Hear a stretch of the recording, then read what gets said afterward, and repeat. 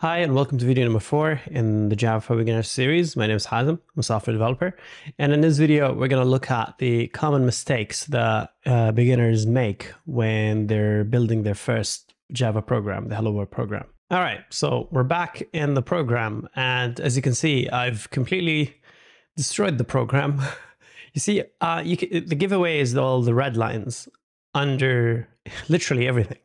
So the red lines are problems that IntelliJ is complaining about. It says class or interface is expected at line 1.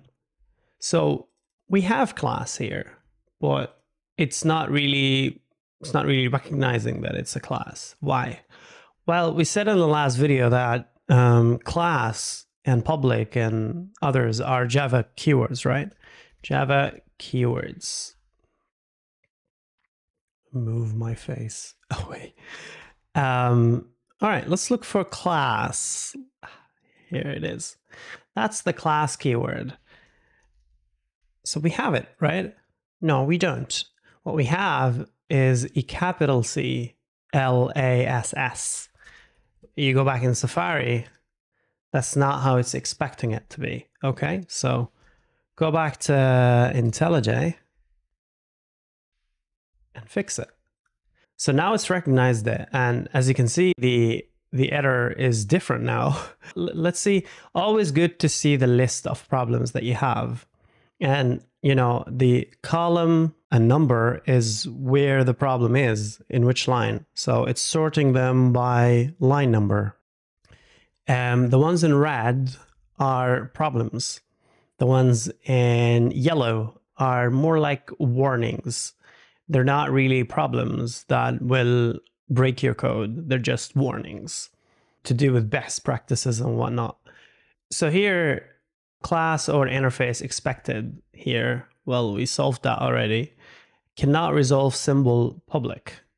So we said public is a keyword, right? So go back to Safari. That's public right there. And we see that I made the same mistake. I capitalized the P. Now we got rid of the public class problems. Okay, now we fixed the public, we fixed the class. I see hello worlds, but the file is called hello world. And we're going to park this for a bit.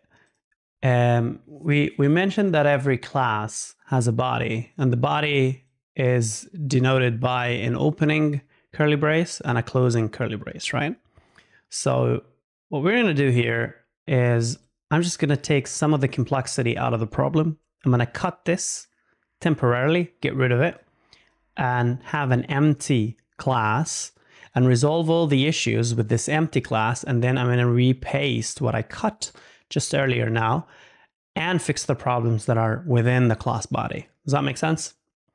So we're seeing that class hello worlds is public should be declared in a file named hello world. What this essentially means is if you're going to make it hello worlds class, the name of the class, the file name should match. So we're just going to remove the yes, and then we've gotten rid of all the errors. Now, like I said before, errors are in red, warnings are in yellow.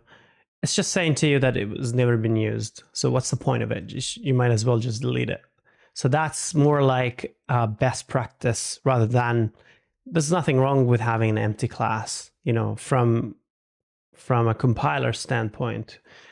So I'm going to repaste what we removed now, and we're back into the chaos again. Cannot resolve symbol public. So that's the same issue we had earlier. And you might have guessed void. I've capitalized void. And notice if you cut this, we have an opening and a closing curly brace. So when I paste this, you see that we have an opening curly brace, but no closing curly brace. So that must be missing. So I've added that right now, and it's shortened the list of errors that we have. So this error saying cannot resolve the method out println in system. Well, there is no method called, remember this was the printing functionality that we used to print hello world, right? And it's complaining that in this class, there's no out.println. But if you recall, we had a dot between the out and the println. Now, it may not make sense to you yet why we need the dot, but just know that for now, you might need to memorize this invocation, okay? It's complaining that there is no semicolon at line 9. That's an easy one to fix. Now, as a rule of thumb, most statements in Java require a semicolon at the end, okay? That's just the way the language works. That's just how you tell the compiler that this statement is over, and now the next statement can begin. Now it's complaining that it cannot resolve the symbol hello. What's that about? If you remember from the last video, we had double quotations, around the hello world to say that this is a string, this is a textual content that you need to print. If you don't have those, or you don't have one of them, you're going to introduce a problem, because it's going to think that this is some sort of symbol, like a variable or whatever. So you need to have the double quotations to tell the compiler that, hey, look, this is a textual string that you can print. Are we done here? I mean, I don't see any problems. I see yellow warnings, but I don't see any red problems. Just going to make it a little bit prettier. So in the last video, we ran the class and we saw some output. We saw this hello world being printed. Well, can we do that now? I don't see any of the play buttons that were here that were handy for us to go ahead and run the class. So what seems to be the problem here? Why isn't Java, why isn't IntelliJ offering us that play button? Well, it has to do with this line. This line, if you remember, we wrote public static, right? Void main. That was the line that we wrote here. And once we add that, we see the play buttons. So let me do it again. We have public, we have void, but we don't have static in the middle, right? And then even when we have public static void, the name of the function is main1 here. Now, in order to make a class executable, you need a function called main that is public, that is static, that doesn't return anything, that takes an argument of type string array. More on that later, in order for that play button to show up. Click play. It'll compile and run the class, and we see the output. Now, what if I asked you to print something else?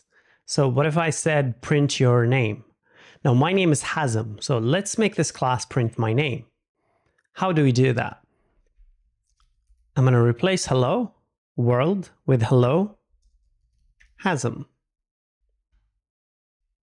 Click play again. And that's what it's printing. All right, that's the end of the video. I hope it's been useful to you.